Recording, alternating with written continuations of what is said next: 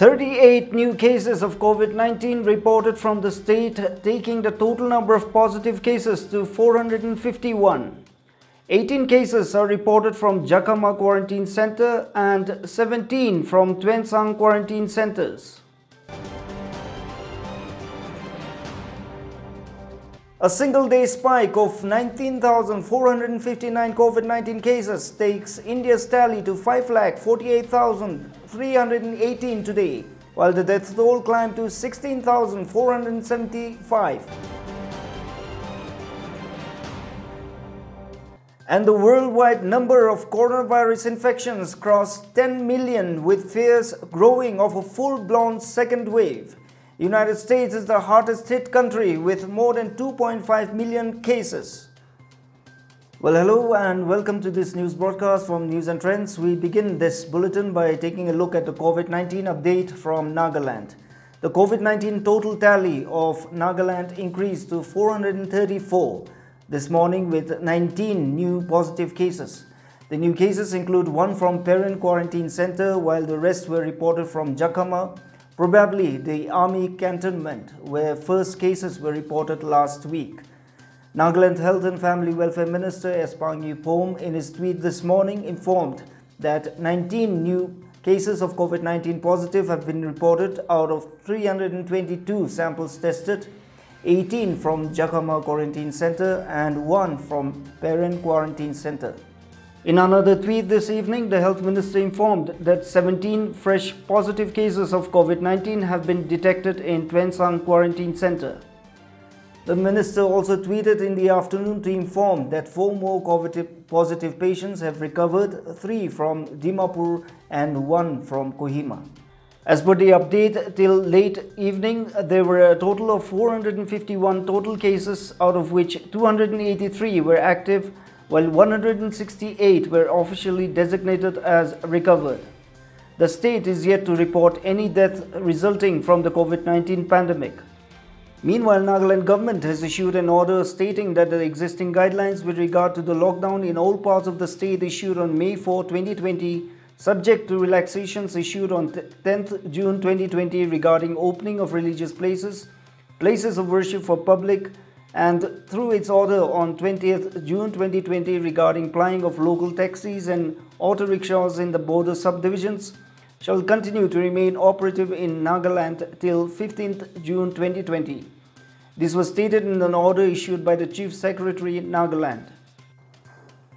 Now, self-discipline and self-responsibility in compliance of safety protocols among the returnees have proved to be productive, with nil COVID-19 positive cases in the districts of Longlen, Mokokchung, Wokha and Kifri till today. While there have been numerous reports of unruly, indifferent and insensitive behavior demonstrated by the returnees in the quarantine centers in other districts, returnees from these districts, however, seem to have shown the way of how responsibility and self-discipline can protect themselves and the whole community. Media reports quoting health officials said that except for these 4 districts, all other districts have reported COVID-19 positive cases from among the returnees. The officials have attributed the spike among the returnees to carelessness and disregard to the safety protocols, risking the lives of frontline workers and others who are taking care of them.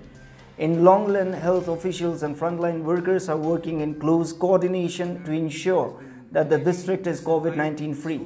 We have this video released by DIPR on how Longlen is doing to fight the pandemic. NGOs coming forward to help us to extend their support in their various capacities since day one.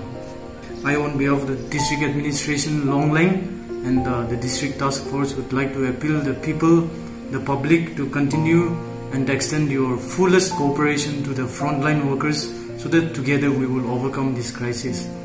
We are so privileged to work here in Longlen District. We are doing our best. We are doing what is required for the people of Longlen District. And we hope what we are supposed to achieve, we are achieving in the line of patient management. Since this is a new disease, Mohan doctor, healthcare workers, frontline workers public can be to understand muto pachi kurubali itu beshi important ase. আজি doctor আৰু nurse খান আৰু police খান Jeff খান লগত মিলি কিনা বিজিগান ঠিক পুৰা আমাক B কো operation থাকি কিনা মন ডাঙৰ হৈ কিনা ঘূৰি আছে আৰু গাঁও মনকে বি বেছি গৈছে পাইছে বইলা পৰা বি আমাক কি কৈ চব মানি কিনা দিয়ে থাকে আৰু বি আহা দিন নেমেদি বি ওয়েলেস কাৰ্ড নেমেদি গাঁৱৰ পৰা মতা কৰিব কিনা আমাক বি বেছি মন ডাঙৰ কৰি কিনা খুব কৰি কিনা ডিউটি কৰিব কৈ কিনা থাকি আছে আৰু গভৰ্ণমেণ্ট পৰা ট্ৰেইনিং দিয়া নিচিনা মানুহ মাজতে দেশদিন আমাক থাকি আছে বেছি কণ্ট্ৰল পৰা নাৰ্ছ ডাক্তৰ আমাক পুলিচ খান বি ইটোৰ পৰা পাব্লিক খান বি এনেকুৱা থাকিব লাগে আৰু আমাক বি এনেকুৱা মদত কৰিব মানে আমাক একে লগত এইটো বেমাৰটো ৰখাই দিবলৈ মন ডাঙৰ কৰিব তাতে মোকান লংনিং টিয়ে মোকান পুলিচ ওমেন কান কোভিড-19 লা ডিউটি কৰি আছে আৰু মোকান এইটো ওমেন পুলিচ কান মোকান মাইকি আছে এনেকুৱা হৈ কিনা মোকান বি ওমেন পুলিচ কান বি মোকান বি এতিয়া বি মোকান বি মুতান কিনকা লকডাউন লগা ডিউটি কৰি আছে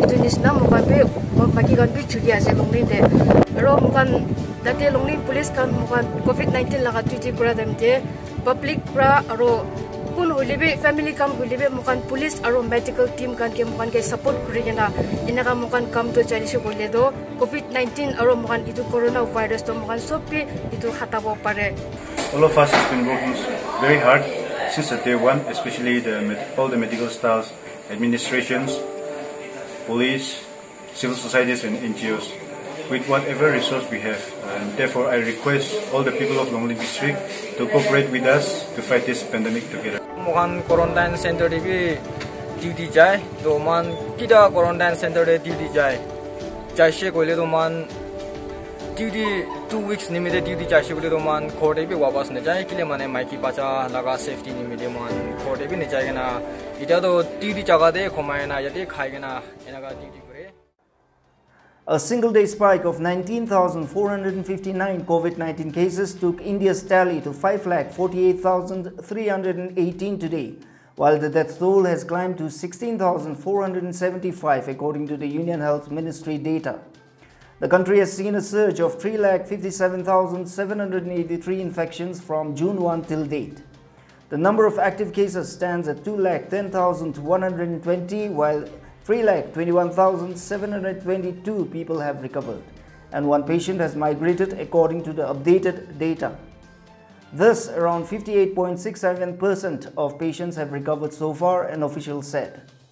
Maharashtra has reported the highest number of cases, followed by Delhi, Tamil Nadu, Gujarat, Uttar Pradesh, Rajasthan and West Bengal, according to the ministry data. In the northeast, Assam has reported 7,206 cases of the pathogen. A total of 1,346 cases have been reported from Tripura. Manipur has 1,185 COVID-19 cases. Mizoram has 148. Arunachal Pradesh has 182. Meghalaya 47 and Sikkim has reported 88 cases till now. Manipur Chief Minister N. Biren Singh announced that the state government has decided to extend the lockdown for another 15 days with effect from 1st July 2020. Speaking to media persons at Imphal, Chief Minister said that the government has also decided the opening of inter-district bus service from 1st July 2020 by maintaining SOPs and guidelines issued by the government. No other public transport system will be allowed during this period. Singh said the testing capacity has been increased to nearly 2,600 tests per day in the state. The Chief Minister said that apart from the existing 700 beds reserved for COVID-19 at present, the state government is working to add another 750 additional beds. He also clarified there is no case of community transmission of the disease in Manipur till date. In the last 24 hours, 23 COVID-19 patients were discharged from different hospitals in Manipur after they were found COVID-19 free. The recovery rate increased to 38.39%. The total recovered cases in Manipur are 455. The worldwide number of recorded infections is now just over 10 million from the virus that first emerged in China late last year, with fears growing of a full-blown second wave. The rate of contagion has doubled since May 21. 1 million new infections were recorded in just 6 days, according to AFP news agency, even as some countries loosen punishing lockdowns that have devastated their economies and thrown millions out of work. United States, the hardest hit country, has more than 2.5 million cases alone, and efforts to reopen the world's biggest economy have been set back by a jump in new infections in big states like Florida and California. The total number of global coronavirus has increased to 1,137,159, while the death toll has reached 5,01,661, according to the Johns Hopkins University. With 25,48,991 confirmed cases and 1,25,803 deaths, the United States currently accounts for the highest number of infections and fatalities in the world. Brazil comes in the second place with 13,44,143 infections and 57,622 deaths. The other countries with over 10,000 deaths are UK, Italy, France, Spain, Mexico, and India. The Kohima District Task Force held a meeting at DC's office chamber today, which was chaired by DC and Chairman DTF Gregory Thejawale. According to DIPR, the meeting took up various issues in regard to COVID-19 related activities and safety protocols and measures undertaken at different locations. The chairman conveyed the decision of the cabinet meeting in regard to extension of lockdown till July 15, 2020 in the state, and further informed that the present lockdown measures in the district will continue, which will be notified.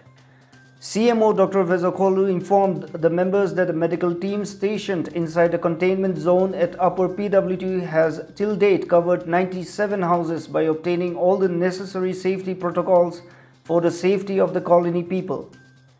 The meeting also recommended for release of returnees from Kohima, Zinaboto, Mogokchong, Phek, Twensang, Woka, Kifri, Longlen, and from paid quarantine hotel to Chief Secretary for further approval.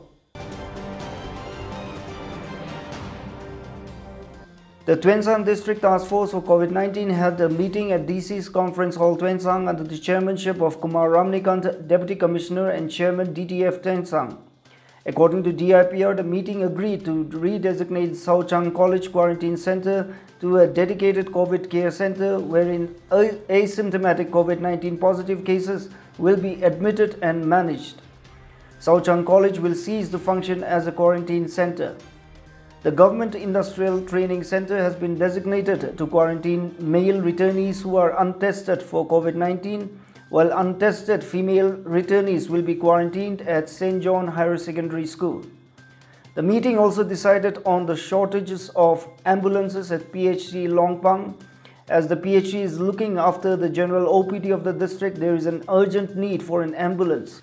The meeting agreed to apprise the government on the matter.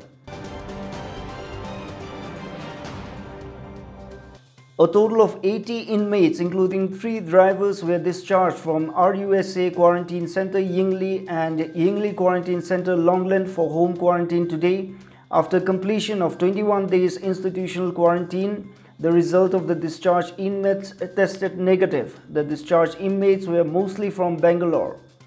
All necessary instructions and advice were given by the doctors before they were released. That's all we have time for in this edition of News Broadcast. But before we leave you, here's a reminder that you can send in your videos at the WhatsApp number flashed below and be part of this venture of being a citizen journalist. Do let us know what's happening in your village, your town, your district or your locality so that we can share your videos to the rest of the viewers watching this broadcast. Meanwhile, stay safe, practice safe health hygiene and maintain social distancing wherever you are. But most importantly, take good care of yourself. Thanks for watching.